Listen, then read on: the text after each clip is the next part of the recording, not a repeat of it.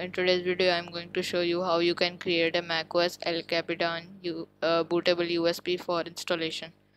So the first thing you want to do is download the DMG file from Apple.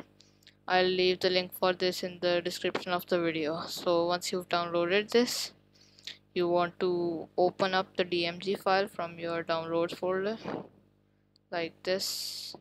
I'm going to hit skip and we're going to click on this, double click on this and click continue, and click continue once again, install and enter our password.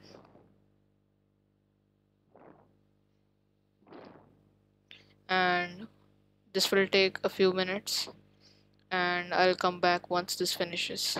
So once this has finished, you need to click close and you need to copy this command from the description of my video.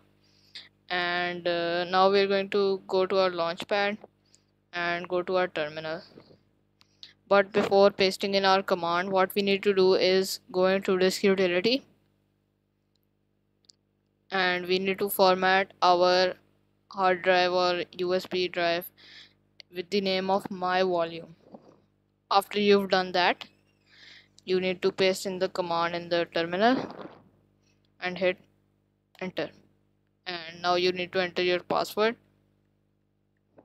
and hit enter once again and click Y and then press enter.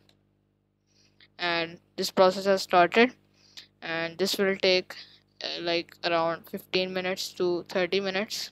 So once this finishes, I'll come back. So this has finally finished and our bootable drive is ready. So I hope you guys like this video. Bye.